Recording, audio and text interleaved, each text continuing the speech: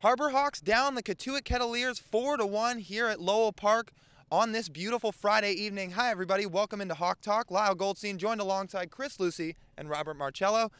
And Chris, let's start with you. The Harbor Hawk pitching was phenomenal tonight. Started off by the Harbor Hawk starter in right-hander Houston Roth out of Ole Miss, who went 4 innings, giving up just 1 earned run on 3 hits.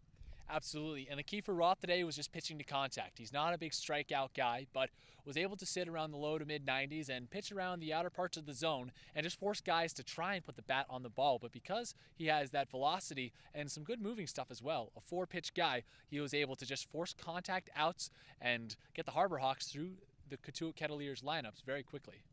Robert, speaking of velocity, the relievers tonight, Hayden Kettler out of Baylor comes in, throws 4 scoreless innings, no earned runs, and then Gavin Hollowell comes in, throws 98 miles an hour at one point. Fastball sitting in the mid to high 90s all night long. What did you see out of the bullpen tonight? Well, they definitely mowed down the door there. Really did a really good job. Really effective pitches, definitely getting ahead of the count. At the top of the broadcast, we talk about, as a pitcher, you always want to be ahead of guys because it makes it a little easier. Pitching doing their job tonight, and the offense certainly doing more of the same. They put up 4 runs, 2 of them via long ball. First off, I'll start with you, Chris, on the Todd Lott opposite field home run. Well, Todd Lott comes in about 6'4", well over 200 pounds, so you expect the power to be there, and he put it on full display tonight, getting all of that offering from the Cotuit Kettleers right-hander to start things off and just sent it yard. So hopefully for Harbor Hawks fans, you get to see more of the same out of Lott, and he becomes a threat that is known throughout the Cape Cod League. And then Chris, Trevor Hauver comes up and puts up a home run of his own out to right field, along with an RBI double as well. 2 RBIs on the night, 2 hits. Heck of a day for the Sun Devil. He definitely did a really good job. And like Lott's first home run, it really looked like it was just going to be a fly ball. Well, his home run was a moonshot. You could tell right off the bat it was gone. Harbor Hawks doing it all tonight. Our own field reporter Dani Terzer caught up with head coach Chad Gassman after the game. Thanks, guys. Coach Gassman with me here. Coach, for a team that you cautioned at the beginning of the game to have a really strong offense, potentially one of the best here, what made you guys successful tonight? Well, we pitched well, and we still did some things that we got to do better at, but we're just getting used to our team. But they tried to do some things offensively, and they stole third pretty easy at one time, so they still did some things on the base pass that we got to fix. But our pitching staff was really good. We didn't give up many freebies, and we missed a lot of bats, struck a lot of guys out. I was really pleased with all 3 guys tonight. 3 games in, 3 guys have hit home runs. What does that tell you?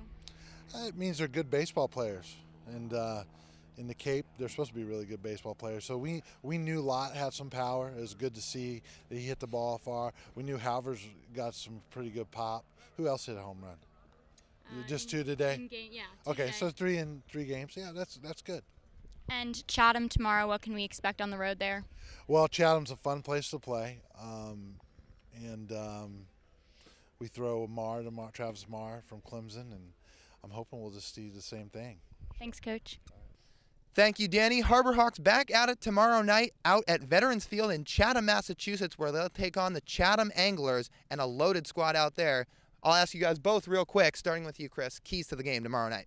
Keys to the game are just continued aggression from the Harbor Hawks pitching staff. They went after the strike zone each of these past 2 games. They come away with 2 wins. After walking 7 in the first game, they've walked less than 5 in these 2 games combined since. So Hyannis just needs to continue being aggressive on the pitcher's mound, going after the strike zone and making guys either get contact and send it to the outfield or just swing and miss altogether.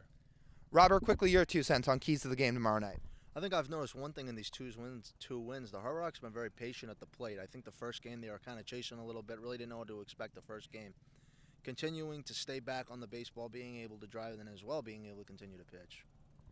Harbor Hawks moved to 2-1 on the year, looking to win their 3rd contest in as many attempts tomorrow night and start an official winning streak out at Chatham. Talk to you guys then.